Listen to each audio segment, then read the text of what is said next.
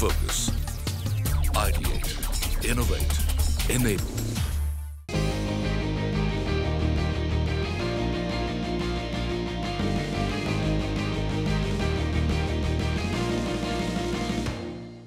Change is the next leg of transformation. It's definitive, relentless, and requires a holistic and human-centric approach. A reimagined approach to transformation has become a fundamental step in orchestrating expansion and development in an organization. Transformation Realized, powered by EY, is a brand new chapter where we bring to you inspiring stories of business transformation that have put the customer and innovation at the core. The second episode of this series takes us through the rise of one of India's leading cables, wires and consumer durable manufacturing company, from a small trading business to becoming a leading global manufacturer. Businesses of today can stand the test of time only by adapting to change. Leaders are leveraging the emerging trends of savvy consumers, evolving go-to-market channels and the power of technology to achieve scale and long-term growth. Now this week on the 6-part series of Transformation Realized, powered by Ernst & Young, we bring you the story of RR Kabel, India's leading wires and cables company, which has undertaken a wide-scale transformation and created long-term value for its stakeholders. Please welcome Shri Gopal Kabra, the Managing Director and Group President, RR Global, Mitesh Daga, the Managing Director at TPG Capital, and Karan Bhatia, Partner Business Consulting at Ernst & Young. A very warm welcome to all of you, and thank you for taking time out for speaking to us today. Mr. Kabra, let me start by asking you about RR Kabel because, you know, it was established in 1999 as a manufacturing company, and in the 2 decades since, you've been able to establish yourself as one of the leading cables and wires company. So, you know, looking back at what the journey has been like, would you recount that for our viewers? See, we started in 99, and that time this wire and cable unorganized sector was 96% and organized only 4%. So it was a tough challenge because it's a low interest category product and inusable. And as we all know that in India, for us, quality and safety is far away in thinking process. So it was tough, but then since we got the latest technology in the world, and we were the first company to make halogen-free wire. That's helped, and we made policy that we will be a marketing-driven company rather than sales-driven company. So that's helped us to grow much more faster and sustainable. Okay, so that is how you grew in the past, but going forward with the ever-evolving changing landscape, how are you constantly keeping up to date and adapting to this change? See, adopting change, because our focus was different, because we had a very long-term vision to run this company. We are not like a night-by-flyer company. So, like when we started, we had a goal that first 5 years we will be making loss, and on 6th year we will make profit. So for us, profit was a secondary rather than establishing the business. And we as a company, we made a goal that the who's who in this country, the top 5 category, like into IT company, like for say, Infosys, Wipro, like in hotels, the Oberoi, Taj, Marriott, like individuals, like Sachin Tendulkar House or Amir Khan House. In each category, we decided all the top 5 customers should be using RR Kabel. So that always give a pressure that how should be your policy of sales and marketing. So that's the reason that we reached to this level. So growth has now become kind of consistent for the company. So, you know, given that trajectory that you've already seen, what was the need or what were the triggers for you to undertake this large transformation that you did? See, basically as an entrepreneur, we do most of things as our gut feeling. But after reaching a particular level, I think so you require a transformation whereby system, process comes in the picture. Otherwise, the team is also homegrown, the entrepreneur is also homegrown, and product is also homegrown. So, after a particular level, I don't think so you can grow without transformation. And with this experience, I can say that every 10 years, each company should take as a transformation as a project. Mitesh, let me put that question to you. You know, TPG acquired a significant minority stake in RR Kabel in 2018, I believe. What were the key factors that made you believe this is the right choice for you? And, you know, what was the vision that you entered into this partnership with? So as TPG, we were studying the various consumption trends and their growth in India. And one of the trends that caught our attention was the growth in consumer electricals, driven by the electrification drive that the government was driving in India. Today, on a per capita basis, India consumes less than 100 kilowatt hours of electricity per month. Compare that to US, that's more than 1000, 10x. Even compare it to small countries like South Africa and Chile, that's between 300 to 400 units. So there's a long runway for India to come along, and with the current government's focus on electrification, we now have an electric pole in every village in the country. But what that means is people will need to draw wires from that pole to take it into their houses and electrify their fans, fridges, washing machines, TVs, etc. So we started looking at this sector, and the added tailwind over here was the formalization of the economy from GST and e-way bills, right? Which was, like Gopalji said, driving the unorganized sector to the organized sector. We conducted a market survey, and we got very clear feedback that the highest quality perception in the market was of RR Kabel. RR Kabel had the highest NPS, or the Net Promoter Score, against every single competitor in each of their core markets. So it was an easy decision. So it was an easy decision. We reached out to the family to help them understand on what TPG can do as a change agent. And we have worked internationally with more than 250 companies to help them scale and grow their businesses. And a lot of them have been family-run businesses. So the idea was to come in, and while RR could have continued growing very well by themselves, but we wanted to help them build processes which can help the business grow beyond the family and help the business withstand intergenerational transitions and also withstand various economic cycles. Well, Karan, let me bring you in as well, because when you looked into the RR Kabel story back in the day, what were some of the key traits that stood out for you? And one of the important things that we look at in a transformation journey is the original traits tend to get lost over time. How did you make sure that those were retained as you undertook this transformation? I mean, look, when we started the journey of transformation with RR, we had a conversation with TPG and with RR. We undertook a deep dive diagnostic. There were some things that really stood out about RR. One, focus on quality that Mitesh also spoke about. I think it was unrelenting. Everywhere we went, everyone spoke about how good the quality is. The other thing that really stood out was that the loyalty amongst channel partners, amongst the employees. There have been employees who have been there for the last 20 years, grown with the organization, has been amazing. And it's not because, money has been thrown at them. It's because of the entire way people have been trusted in the organization, how they've been given opportunities to take risk, sometimes fail, but the ones who have succeeded have actually stuck in the organization. We started with that. Then we went into the transformation. And like you rightly said, transformations do fail.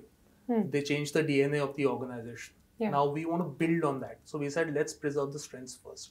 Any transformation has to be human-centric in its very nature. So you start by saying that, how do I ensure that I am identifying the leaders for the future? They are the ones who are going to drive the transformation and sustain it.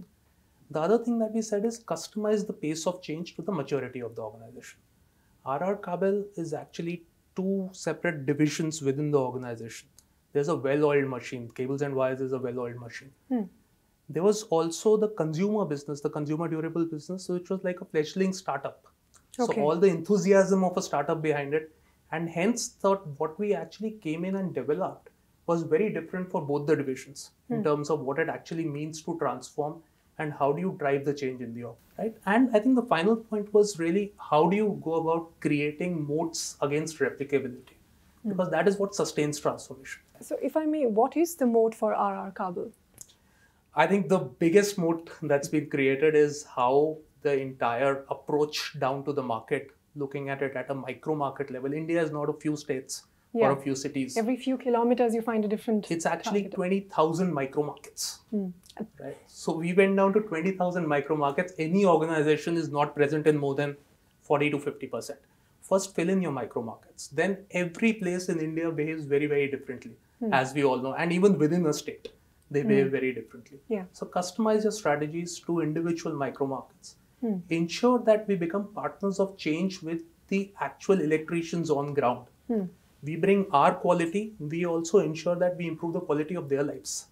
All right, gentlemen, hold your thoughts. We have to take a very short break, but don't go anywhere. We're back in just a moment.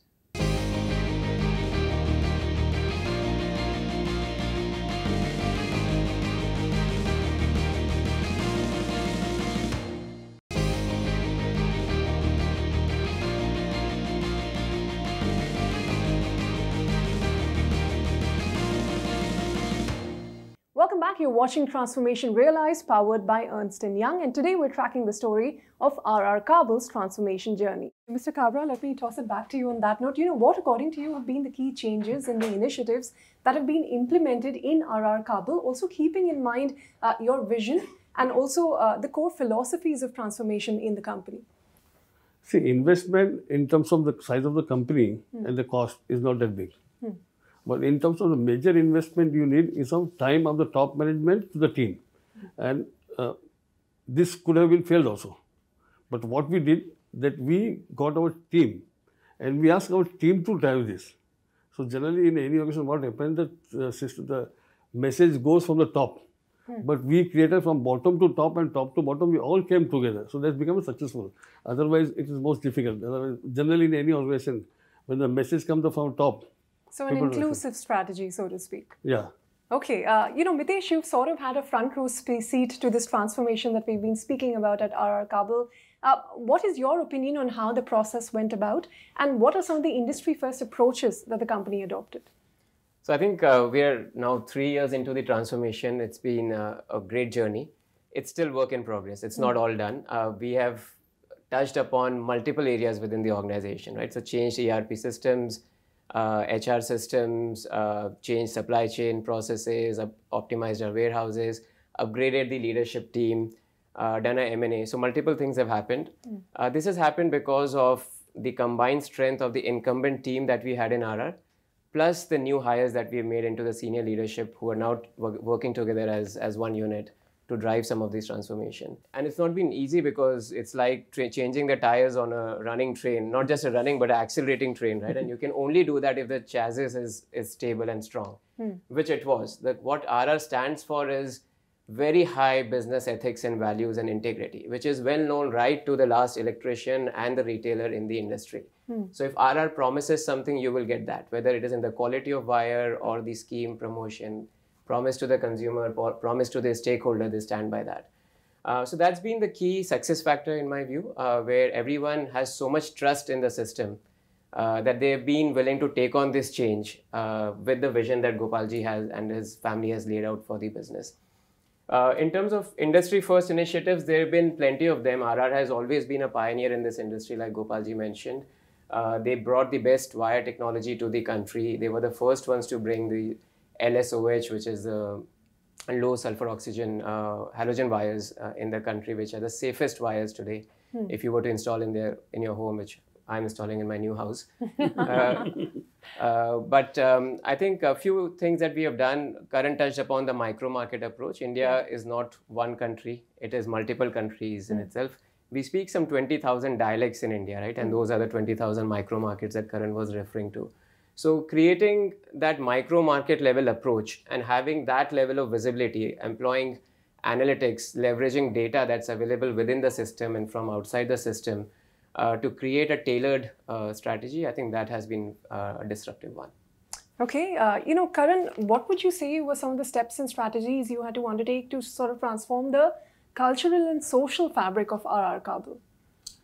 I think, look, first what we needed to do was change mindsets, right? We started at a point where, you said sales happen for an organization when I build my first customer, right?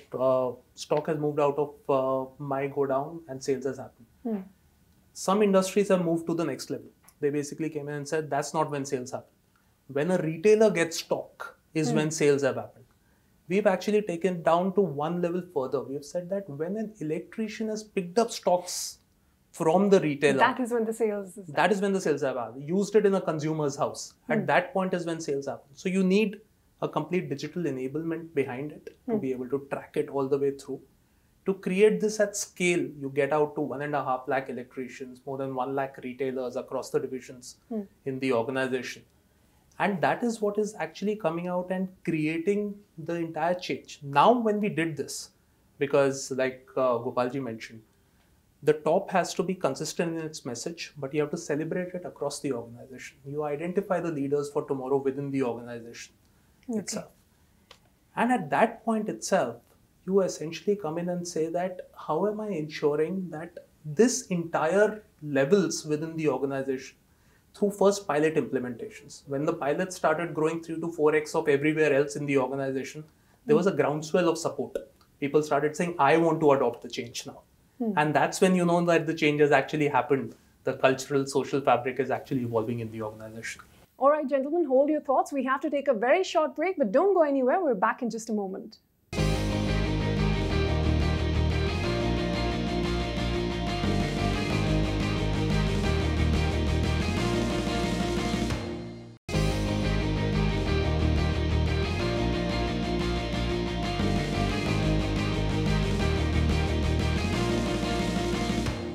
Welcome back. You're watching Transformation Realized, powered by Ernst & Young, and today we're tracking the story of RR Kabel's transformation journey. Okay, Mr. Kabra, what according to you were the steps that you undertook to transform RR Kabel's sales and cultural fabric? Basically, as you all know, that we acquired Luminous HEB division. So it's the first acquisition, and many more are in the pipeline. And then, of course, B2B is going to a big market share, but still our main focus will be B2C is a bigger focus because we want to expand more into consumer product, and then wine category, like in 22 years, we become from zero to the fourth largest company in India. And the advantage, also we have got a global footprint is very strong. Yeah. We are the only company in the world which got 33 international approval for single factory. In India, we are the only company for the REACH compliance. So now we need to create, so we are making premium product. And then we want to premiumize more our category. So then only otherwise we'll become more sustainable as a company. So our focus is into, one is growth and educate the people. So we are the only company who is giving education to electrician, to consumer, to B2B customer all. So our job is to make more and more education because the electrical safety is a big challenge in this country. You know, the kind of high growth momentum you've seen, is that sustainable going forward?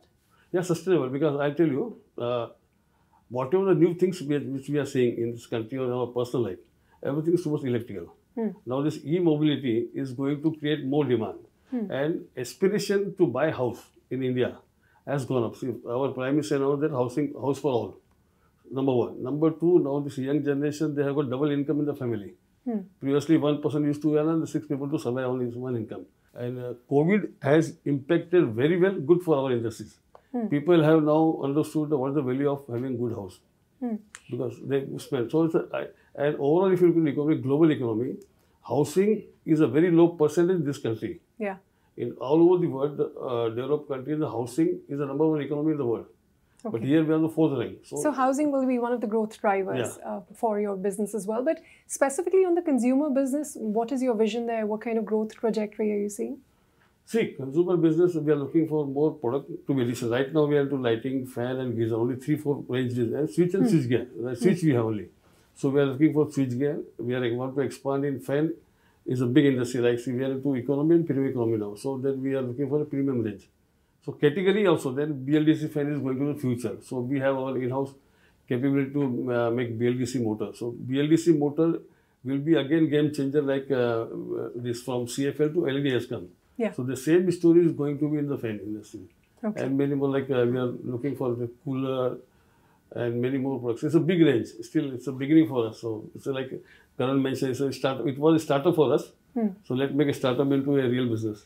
Okay, we hope to see this startup grow into a real business, as you say. But, you know, Mitesh, the last 2 years have been significant challenges, whether it comes to building materials, durable industries, primarily because of COVID and the kind of commodity price spike that we've seen. Now, given this, how do you think RR Kabel is geared towards the kind of, handling these kind of disruptions that come their way?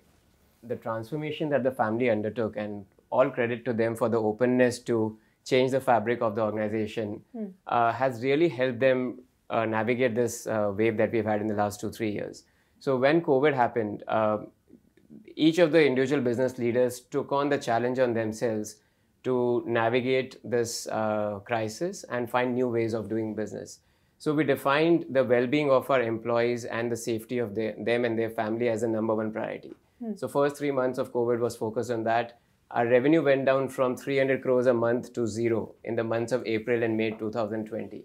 Right? And family and we were not worried at all. We know this is a phase that will come and pass through. But we did not sit on it. After taking care of our employees, we set up a war room with Karan and his team.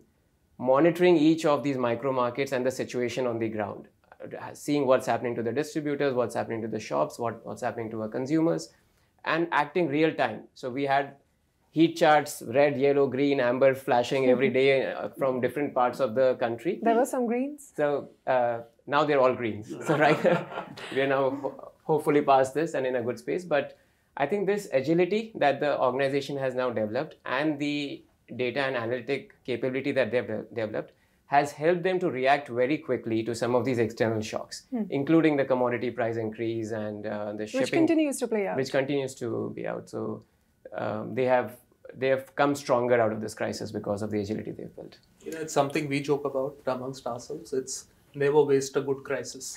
I think what's actually got developed through this has made the entire transformation much stronger than if the crisis had not really hit us during this. So time. is that the big takeaway, then the last question to you, for the industry to make note of from this transformation that RR Kabel has seen? Yeah, I think there are a few lessons. Look, RR Even if you Kabel, get zero revenues, don't be disheartened. don't be disheartened, because that's the time everyone's making zero revenues. Yeah. If you are on the entire, you're either acquiring new customers or you're taking away market share. And this is an opportunity to do both because everyone's been disrupted. And I think, RR Kabel's been an amazing transformation story. I mean, it's the last 2 years, industry-leading growth pretty much across, and it's just scratching the surface. Like Gopalji said, it will probably just grow strength to strength from here.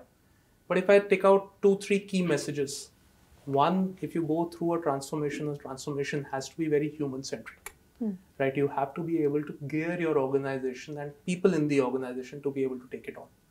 Second is take bold bets. Transformation is not about incremental transformation. This is about how will you innovate at scale? How are you actually going to ensure, and if you don't have capabilities, even acquire capabilities. That's exactly what we've done right now. Acquire the capabilities to be able to build that. And the third, get in the best capabilities across your functions, route to market, supply chain, tech enablement, analytics, HR, which we have actually been able to build together, create that as a digitally enabled ecosystem, which actually can just take it on from there and go to the next space. All right. On that note, all of you gentlemen, thank you so much, Mr. Kabra, Mitesh, Karan, for taking time out and speaking to us. That was a peek into RR Kabel's transformation journey. Well, with that, it is time for us to wrap up the show for today. Transformation Realized, powered by EY, is a 6-part series where we will bring you inspiring stories of business transformation realized through the power of people, technology, and innovation. So stay tuned to CNBC-TV18 for a lot more.